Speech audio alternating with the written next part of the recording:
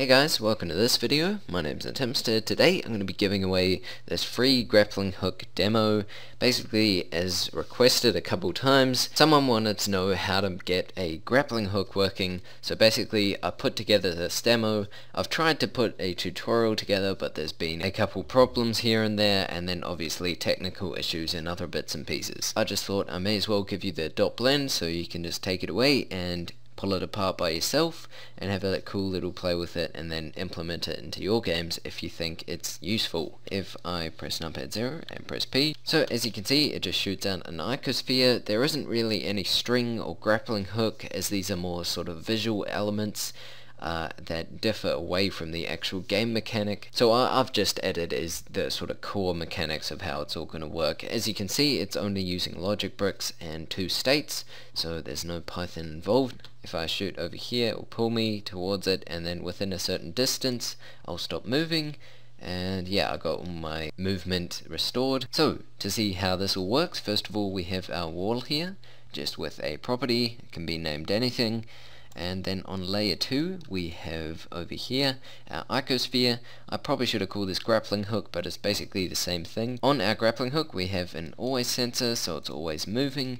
Then when it does collide with a property, so the same property that's on the wall, it sends out a message to all objects with a subject of hit. So again, that subject could be anything if you're doing it for your own games, and then at the same time it adds the object follow and it ends itself. Then also on this layer we have our other object here. It's called follow, and basically if we go back to layer 1 and we look at our player on state 2 when he's being pulled, we have him tracking to that object called follow. So basically we spawn in an object, and then our player, as soon as he sees that one object, will move towards it. Obviously we have motion here as well, so he's moving, but he'll be constantly looking towards it.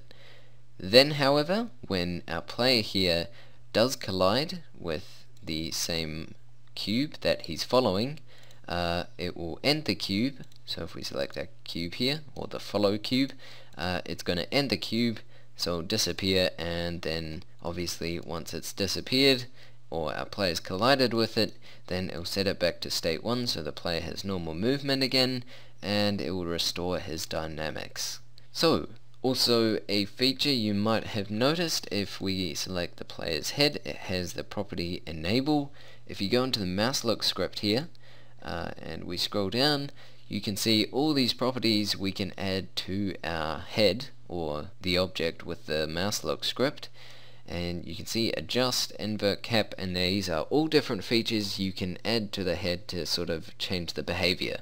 So right here, enable, I've been using that one, and basically when we're getting pulled in, I've just turned that to false, so we're not able to look around. And again, that just stops bugs of the player looking away and then moving away in the wrong direction. So there we go guys, that is pretty much it. That's our own grapple hook system. So again, download link in the description if you want to go ahead and get yourself a copy.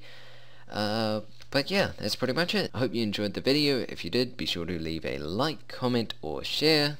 All of that stuff is greatly appreciated. If you want to keep up to date with the newest videos, as well as if there are any technical issues or any sort of delays or anything, be sure to like my page on Facebook, as I'm usually posting updates there. Hope this video helps you out. Have an awesome week, and I'll see you guys in the next one.